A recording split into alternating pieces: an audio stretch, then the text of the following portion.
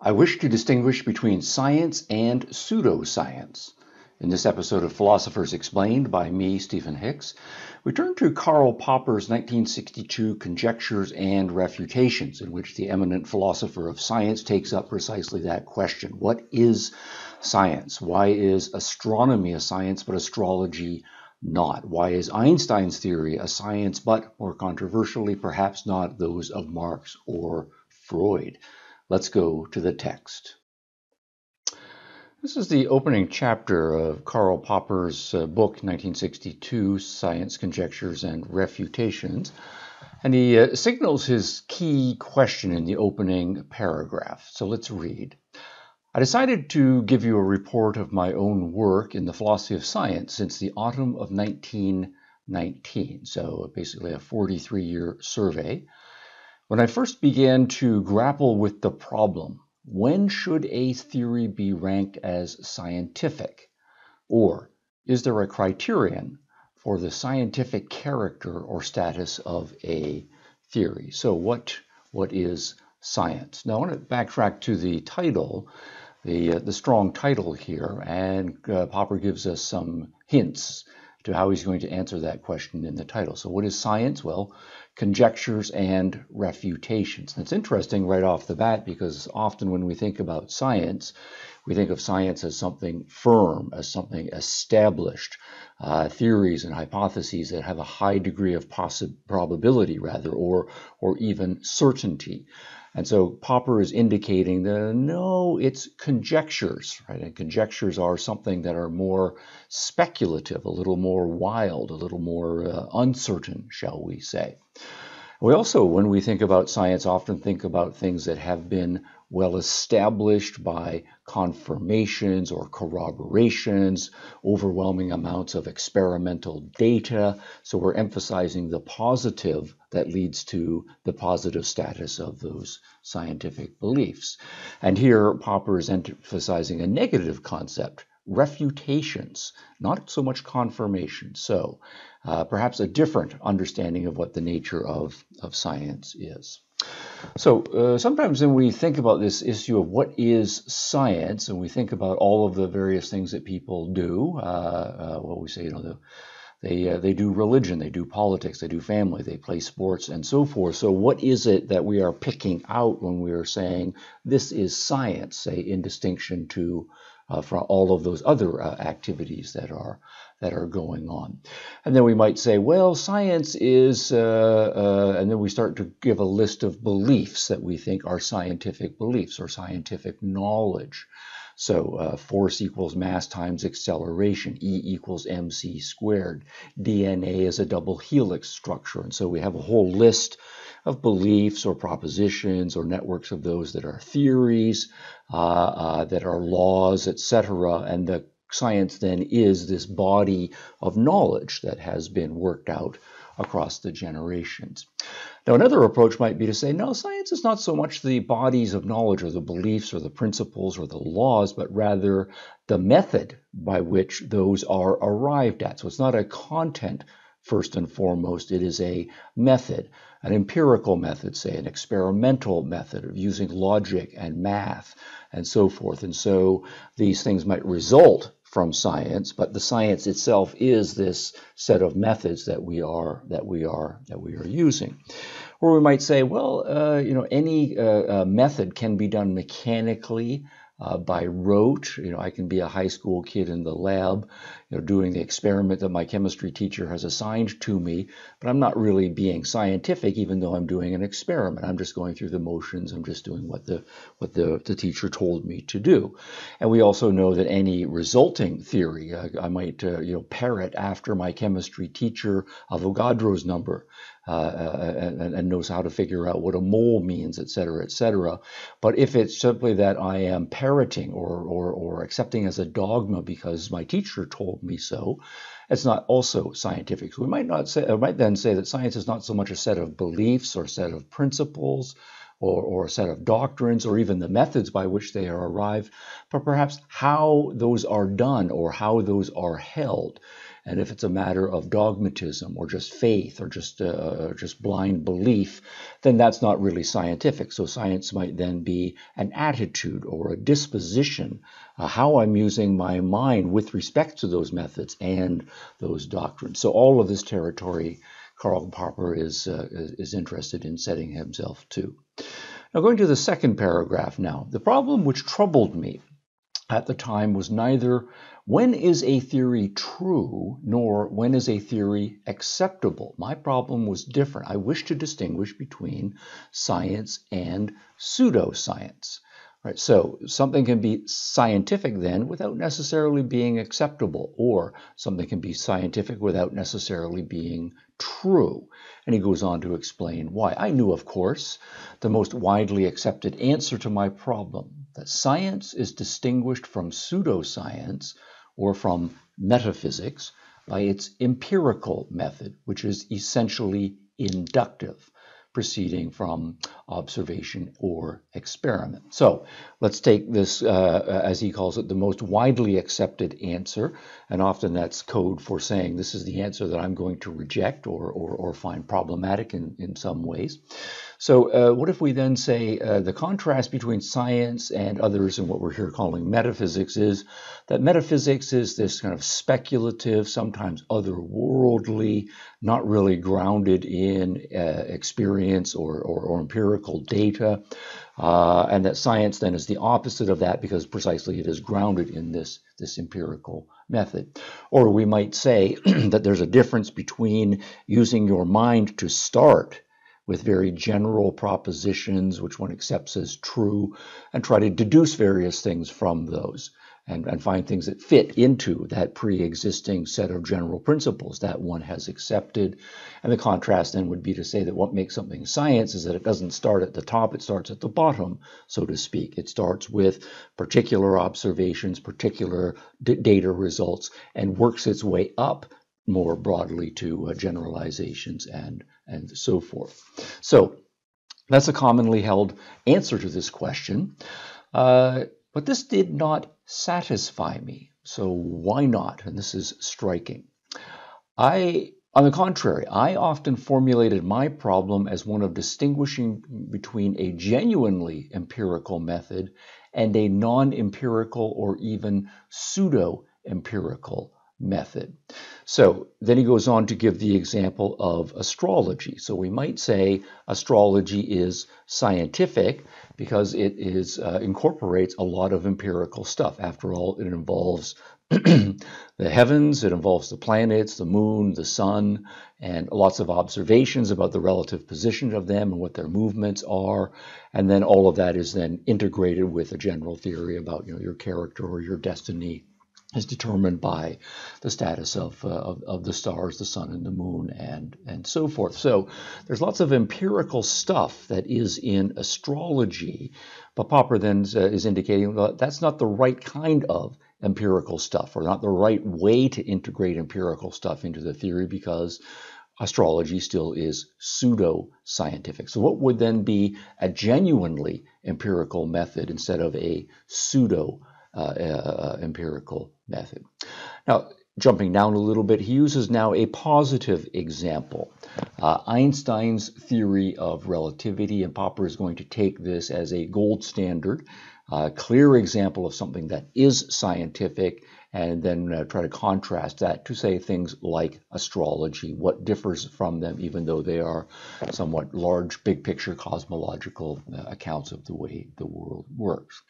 And then, more provocatively, right off the bat, Popper goes on to mention by name Marx, Freud, and Adler. Karl Marx's philosophical theory and his political economic theory about communist revolutions and the march of history, very popular in the early part of the 20th century. The same could be said of Freud's psychological theory and then Alfred Adler's individual psychology theory.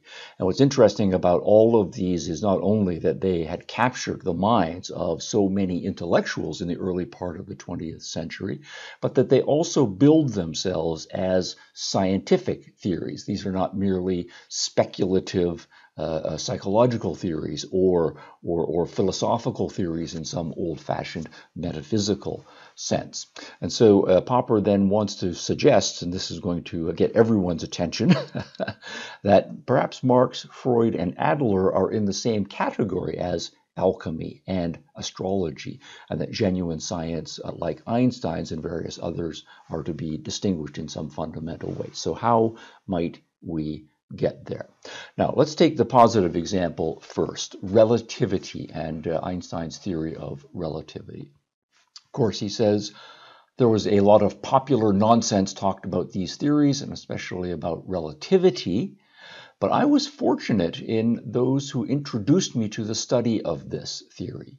We all, the small circle of students to which I belong, were thrilled with the result of Eddington's eclipse observations, which in 1919 brought the first important confirmation of Einstein's theory of gravitation. So the idea in part is to say that Einstein's theory of relativity did predict that light was subject to gravitational forces. The problem is that the effect is so slight that it requires large masses and large distances in order to be able to put it to any sort of experimental test. And here on Earth, with 19th century, early 20th century instruments, the distances are not great enough, and the tools that we devise don't seem to be subtle enough to be able to detect them. So the idea here is that there was an eclipse, that we knew there was a sun, or sorry, a star way far out, and its light was going to pass close to the sun, and then on its way it would come to Earth, and then we would be able to detect the light from this distant star once it reached the Earth. And the idea here is that the sun is a large mass object, and so if Einstein's theory of gravitational gravity is correct, it should affect the path of the light, and that path of the light would be detectable. So we have a large enough mass to exert a gravitational force, the sun, and we have the proper distances or the great distances involved, and maybe we can do so. And the point here is that Einstein predicted a certain effect and ahead of time, and then Eddington's observations confirmed that effect. So this is science, this is good science, and it's interesting also that Popper here uses the language of confirmation. He's going to have some strong reservations about confirmation language a little bit later. So here we have then a scientific theory. We have some empirical data as a result of an experiment that was done, and on the basis of that we can say this is a good example of science. But at the same time, Popper says, while I'm thrilled and deeply involved in thinking about Einstein and relativity and so forth, I'm also engaged with Marxism and Freudianism, as most intellectuals are, and I have my doubts when I start to investigate these other theories. The Marxist theory of history, psychoanalysis, that's Freud's, and individual psychology, that's Adler's, I began to feel dubious about their claims to scientific status. Well, why? Well, I began to feel that these other three theories, though posing as science, had in fact more in common with primitive myths than with science, that they resembled astrology rather than astronomy. Well, why so? And then he goes on to say, well, look at the people who are admirers and advocates of these theories. I found that those of my friends who were admirers of Marx, Freud, and Adler were impressed by a number of points common to these theories, and especially to their apparent explanatory power. So explanatory power is italicized by Popper in the original. So what do we mean by explanatory power?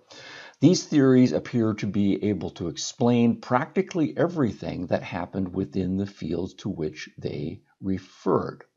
So why is this a problem, though? Because that's precisely what we want scientific theories to be able to do, right? If it's a true theory or if it's a good theory, it will be able to explain all of the data. If it can't explain the data or not very much of it, then that's the sign of a weak theory. So the idea here is if we take Marxist theory, we take Freudian theory, we can explain this, that, and the other thing, and look at all the things that we can explain. Therefore, I am impressed by them as a scientific theory. And isn't a mark of science to be looking for explanations for things, not just accepting them, oh, that's just the way the fates go, that's just the way stuff happens, that's just God's will, and you don't take the questioning any further. You look for a causal explanation. The study of any of them seemed to have the effect of an intellectual conversion or revelation. Okay, so now Popper is upping the language. Conversion and revelation, those are words that come out of the religion cognitive approach, not so much the scientific approach. So he's suggesting that perhaps the psychology at work is different here, despite the explanatory power. Open your eyes to a new truth hidden from those not yet initiated. So perhaps part of it is a social element. You want to be one of the initiate. You want to be in the club. So it's not just individual psychology. It's a certain measure of social psychology that may also be at work here. Once your eyes were thus opened, you saw confirmed instances everywhere. The world was full of verifications of the theory. Whatever happened always confirmed it. Thus its truth appeared manifest, and unbelievers were clearly people who did not want to see the manifest truth, who refused to see it. These are bad people, parenthetically, either because it was against their class interest or because their repressions, which were still unanalyzed and crying aloud for treatment. So we have this kind of religious psychology or language or a kind of move that seems better captured by a religious psychological language than psychological or science psychological language. An element of a social component. One wants to be part of the initiate. You're not really thinking things through for yourself. And then also this habit in the face of disagreement that one quickly then gets to ad hominem argument or attacking people in various ways for not sharing what you and the other initiates believe to be true. The most characteristic element of this situation seemed to me the incessant stream of confirmations of observations which verified the theories in question. So it's an overemphasis on confirmation, on verification, on, so to speak, the positive side of epistemology. A Marxist could not open a newspaper without finding on every page confirming evidence for his interpretation of history.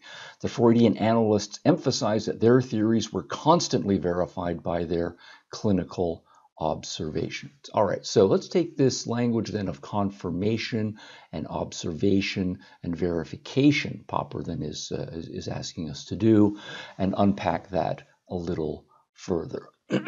So, we have a new confirmation that we think comes along. Well, what, I asked myself, did it confirm? No more than that a case could be interpreted in light of a theory.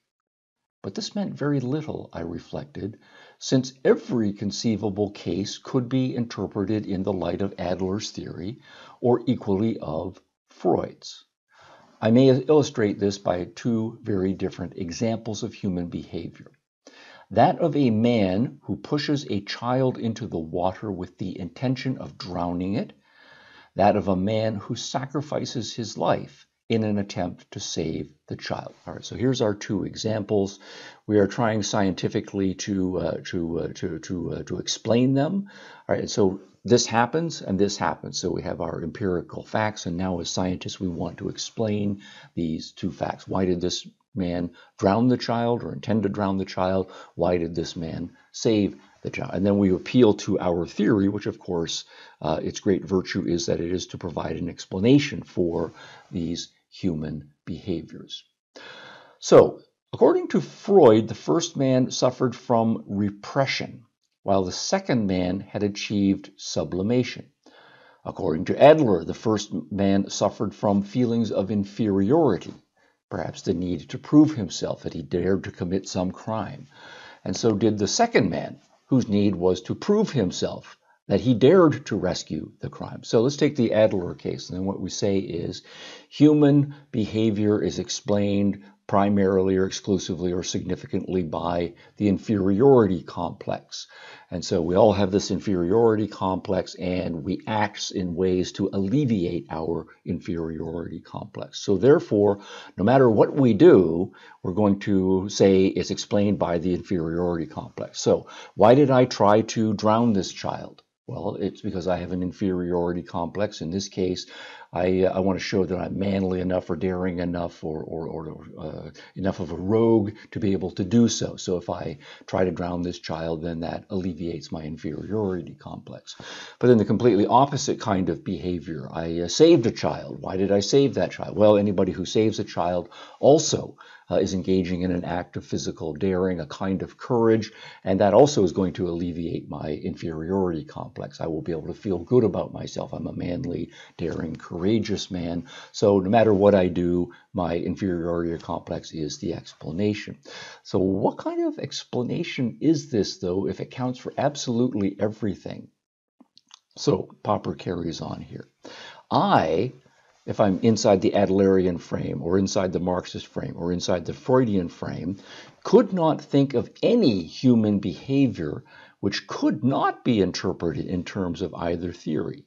It was precisely this fact that they always fitted, that they were always confirmed, which in the eyes of their admirers constituted the strongest argument in favor of these theories. I'm pausing here.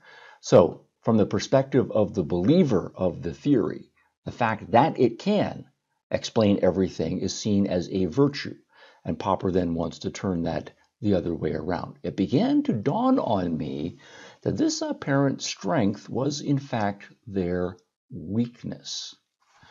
And again, the contrast is going to be to Einstein's theory and his willingness to put it to the test. With Einstein's theory, the situation was strikingly different. Einstein's prediction just then confirmed by the findings of Eddington's expedition. And the impressive thing in the next paragraph, after he goes on to explain the fit between the theory and the proposed experimental evidence, the impressive thing about this case is the risk involved in a prediction of this kind. If observation shows that the predicted effect is definitely absent, that is to say, the light from the distant star, if it had not bent a certain way as it passed by the sun, that then would disconfirm Einstein's theory. And Einstein, ahead of time, was recognizing that and, so to speak, putting the theory on the line. If the observation shows that the predicted effect is definitely absent, then the theory is simply refuted. The theory is incompatible with certain possible results of observations.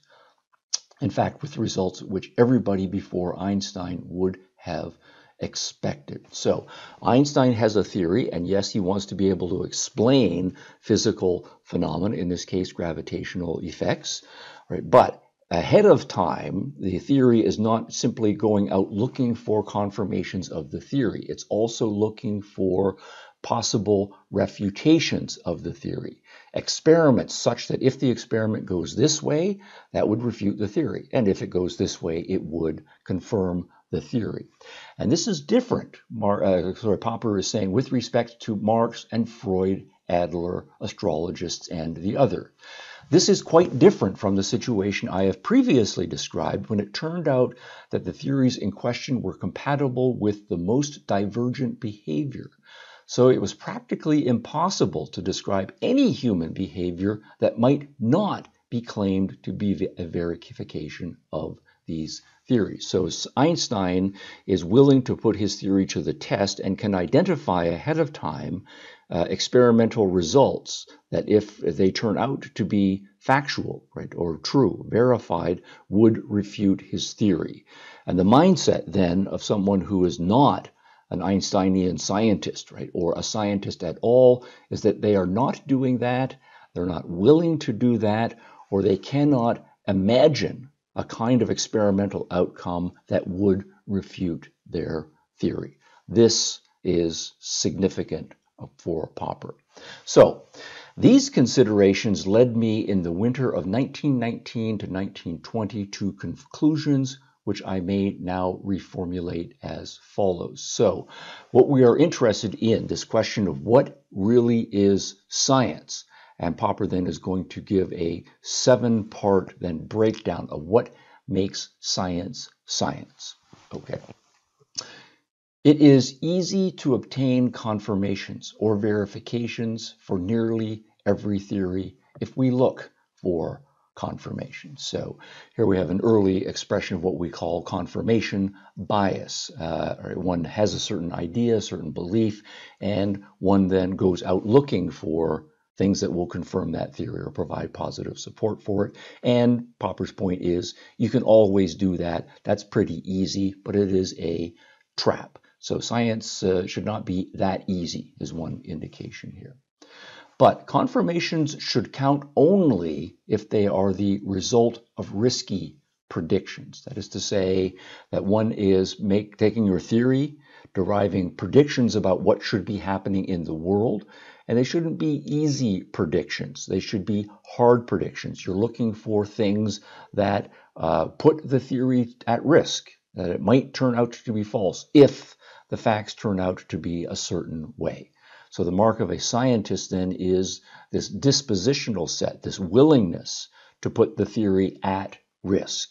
And then unscientific people, or anti-scientific theory by implication, are going to be people who have their beliefs and they are protective of their beliefs. They never put their beliefs at risk. They aren't willing to put it to the risky prediction test. Number 3. Every good, I just put this in quotation marks, this is an evaluative concept. Every good scientific theory is a prohibition. It forbids certain things to happen. The more a theory forbids, the better it is.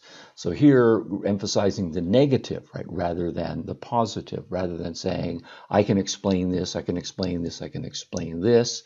What we are looking for is, this is not possible. This cannot happen.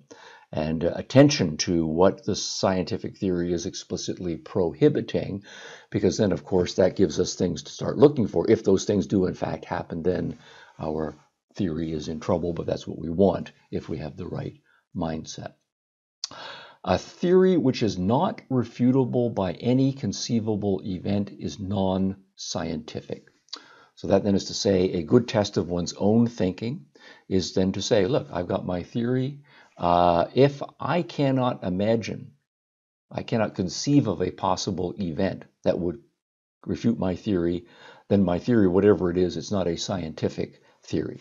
And then in a social context, right, one good test then to figure out, are you engaging with someone on scientific grounds, someone who's actually committed to doing the scientific work?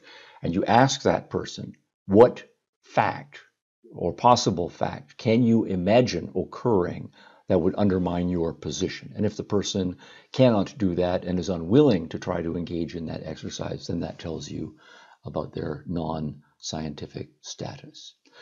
Every genuine test of a theory is an attempt to falsify it. So we want to say, yes, we have theories, we have empirical data, we have experiments that we are engaging in, but that can't just be rote or can't just be going through the motions. It can't be too easy. If we are going to do an experiment, if it is a scientific experiment, interestingly, the scientific experiment will be an attempt to refute the theory. You're not just looking for another confirmation. You're trying to disprove or falsify the theory. 6. Confirming evidence should not count except when it is the result of a genuine test of the theory. So one has gone through this falsification exercise. And here Karl Popper indicates a change in terminology because the language of confirmation has such a long history in logic, in scientific method, and so forth, that he thinks it has a bit too much baggage, that it builds too much into it. So he wants to substitute now a slightly weaker concept, not in the sense that it's less clear, but in the sense that it's not claiming so much. And so positive instances that emerge from genuine attempts to test a theory, we will not call them confirmations, we will call them corroborations. And that's Popperian language here. Number 7, and finally, some genuinely testable theories, when found to be false, are still upheld by their admirers. For example, by introducing ad hoc some auxiliary assumption. Ad hoc is kind of at this or after the fact, or at this point here, we just add something or other. So I have a theory, the predicted result was going to be this, we ran the experiment, but I did not get this result. And so rather than denying the consequent or modus tollens, therefore my theory or hypothesis refuted, instead what the person will do is add some other governing conditions or other claims about the nature of the theory, and then still believe in the theory. And then if it happens again, I'll add some more ad hoc assumptions over here until I end up with this very cumbersome theory. And at some point, Popper then wants to say it should be clear this person is not genuinely willing to put their theory to the test. They're just going to keep on adding ad hoc assumptions in order to protect the theory. And there's a price here. Of course, there is a place sometimes for ad hoc theories. We don't expect all of our theories and hypotheses to be exactly correct the first time out, but there's a serious judgment call. Going down that road, as Popper puts it here, is to say it rescues the theory from refutation only at the price of destroying or at least lowering its scientific status. So, in conclusion then, what is the distinction between science and pseudoscience? Here is Karl Popper's then proposal. The criterion of the scientific status of a theory is its falsifiability or refutability or testability. End of section. Now, this is the first section in a very long introductory chapter in Conjectures and Refutations. It has 10 or 11 parts to it. I'm going to stop here, except by I want to introduce a couple of quick suggestions about Popper's discussion of the logic of falsifiability as we work it out, and his fuller working out of scientific methodologies, reworking them in the light of the falsifiability criterion. And here he harkens back to the two earlier modern philosophers whose epistemological work was governing much of what had been done in philosophy epistemologically and in scientific method since then. So in section 4 of this opening chapter, he turns to David Hume and Hume's rejection of the principle of induction. And what Popper wants to indicate here is that Hume was partly right and also partly wrong in his account of induction, and then Popper needs to respond to that as he goes on to do. So we have an episode on David Hume's treatise of human nature in this Philosophers Explained series. So what I would recommend is, if you're going to read further in Popper's essay, become familiar with Hume on induction. Perhaps the Philosophers Explained episode we've done will be helpful there. But here's the point in brief. Hume, I felt, was perfectly right in pointing out that induction cannot be logically justified. So there is no positive way on Hume's account from starting from particular instances logically to get to generalization. So induction comes to be a myth, and Hume is known as a skeptic with respect to induction. Popper thinks that Hume is logically correct, and so that's partly why he wants to switch away from positive confirmations to this principle of negative falsifiability. I found Hume's refutation of inductive inference clear and conclusive, but I felt completely dissatisfied with his psychological explanation of induction in terms of customs or habits. So either what we need to do is have a different psychological theory or emphasize a different approach to the logic in order to respond to Hume's skeptical result. Now, a similar point about Immanuel Kant in the generation after David Hume. What Popper wants to indicate is that in some respects Kant was correct, but in other respects Kant is wrong. We also have an episode in this Philosophers Explain series on Kant's foundational critique of pure reason and precisely this issue. So again, be sure before reading further in the Popper selection to go back and get up to speed on what the Kantian theory is. Kant's reply to Hume, this is Popper now, came near to being right, for the distinction between an a priori valid expectation and one which is both genetically and logically prior to observation, but not a priori valid, is really somewhat subtle. So what Kant wants to argue is that we are not purely empirical. Nature does not, so to speak, impress upon our minds facts or truths about the way that it is. Instead, our minds have certain inbuilt structures that are prior to, hence a priori to our experience, and what they do is filter and construct a reality that we then come to be aware of. So this is Kant's attempt to answer Hume's skepticism, but it does introduce some other serious problems of its own. And Popper's position is that Kant proved too much.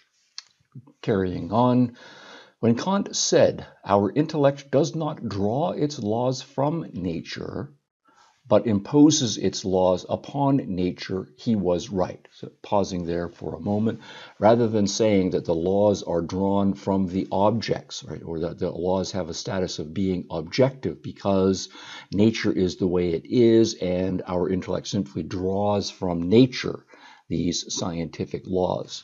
Rather, the subjective approach, that in the subject, so to speak, there are these a priori structures, and that what we do is, or our intellect, is we impose those subjective structures on nature. So Popper is saying that Kant is right about that, but in thinking that these laws are necessarily true, or that we necessarily succeed in imposing them upon nature, he was wrong. Again, pausing here just for an interjection. The suggestion here is, if Kant is correct and we have these inbuilt structures that filter and structure everything that comes in from reality, then it should not be possible for us to make a mistake or to get everything right. We would only ever see things the way our subjective structures want us to see various things. So how would we ever make a mistake?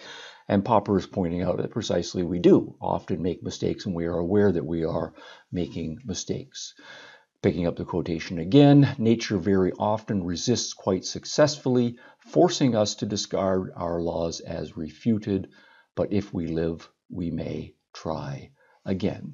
So the idea here is that we do have these a priori structures, but they're not completely successful in imposing their will, so to speak, on nature. Nature resists, right, so to speak. So that then is to say that what we can do is internally recognize that somehow our structures might be leading us astray, and then try something different. And so there's more flexibility that has to be built into the system somehow. Now with that, science then is a commitment to falsification, not an easy looking for confirmations.